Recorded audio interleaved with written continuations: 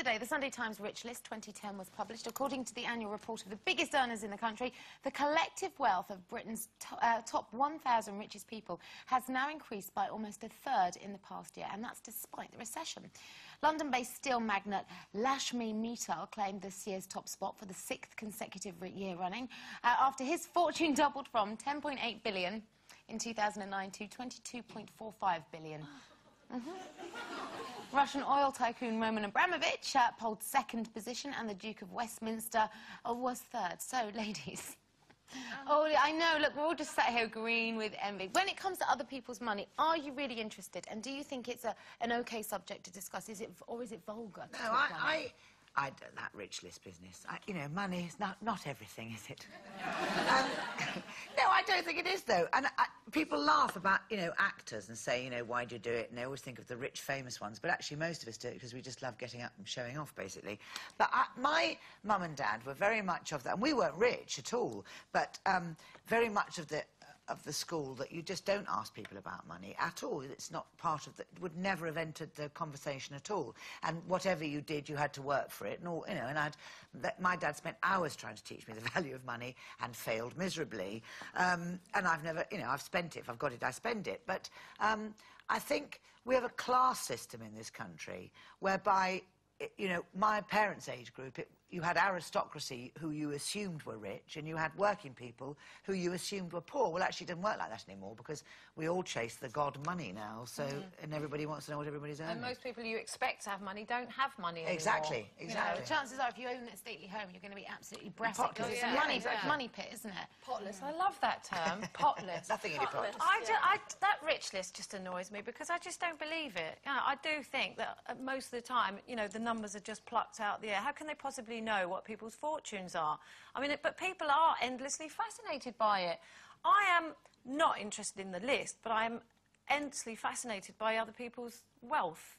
And you ask them. And I do ask them, yeah. No, because I do think there's a lot of untruth surrounding it all. You know, especially when you see, you know, so if he was to walk in here now, that Lakshmi Mittal, I would say to him, come on, how much are you really worth? Because it's not that much, is it, really? Well, aren't you more interested in how did you make it? That's the thing that fascinates me. We all know how he made it, but I don't. Still. Yeah, but how do you make steel cake? And money makes money. Once you get beyond that point of paying back, which I never have, you know, paying back what you owe from the last lot, money makes money. That's the thing, really, But what intrigues me more than anything is how people lose it. How people get through it, because you know you do tend to think that people have got more than they say they have, because a lot of people lie about money as well, you know, about what they get paid and how much they've got stashed away, and then suddenly they're bankrupt. You think, ha-ha, where's it gone? So you know, I wouldn't mind asking people. I don't think it's particularly vulgar. I think people might be quite offended by it, but in America, no one cares. They talk about money all the time. Here, we do have this strange conservatism when it comes to talking about money, but I'm happy with it. I've got massive respect for money, and I grew up learning that because we didn't have much. So everything that I earn, I know exactly where every penny goes. And although I'm not mean in any way, I spend my money because I believe that money has no worth unless you spend it. What's the point in stashing it away? I do not waste it, and I hate seeing money wasted. That's why I keep going on about it. I use my vouchers in the pizza place down the road. I do. It's like Alan Sugar's in the room, isn't it? But, you know, I mean, I have a massive respect for the wealthy, especially those who have created their own wealth.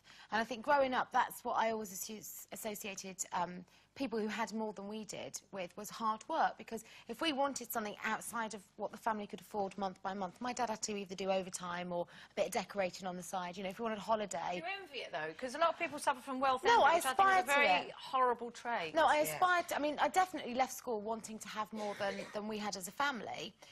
Not because I wanted to be rich, but I wanted to have a more comfortable life. So I aspire to it, but I don't envy it. And I think that's how... I think I've got a healthy respect for it. I save money. I never fritter it. I've never, ever squandered it. And I've never borrowed. Everything I own, I own. Got no mortgage. But I think it is the way you... well, no, but I mean, It's a loan. It's a loan, yeah. Sorry. Sorry, Cobb. Sorry, no, carry on.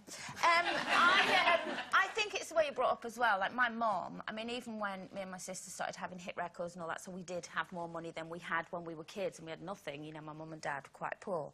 But my mum, she could never justify going out and spending thousands of pounds on something when she could get it down Mickey's Market or whatever. Which for is a strange, because tenner. she probably could have afforded to with the Absolutely, way you girls were working. Yeah, but it's kind of, I've kind of grown up a bit like that now, whereas even if I could afford something, say I saw a pair of shoes and they were a ridiculous amount of money, even if I could afford it, I've got that inbuilt thing with my mum that I just cannot justify spending that money on a pair of shoes. No, but I think that's right. Then people who think it's their right now, lots of people think it's their right to have everything, whether they can afford it or not. That's how money they don't have, that's how they become bankrupt. I do, you know, I do think you're all great not having money envy, but I really do. Well, if you do, here's your chance to get your hands on some cash in this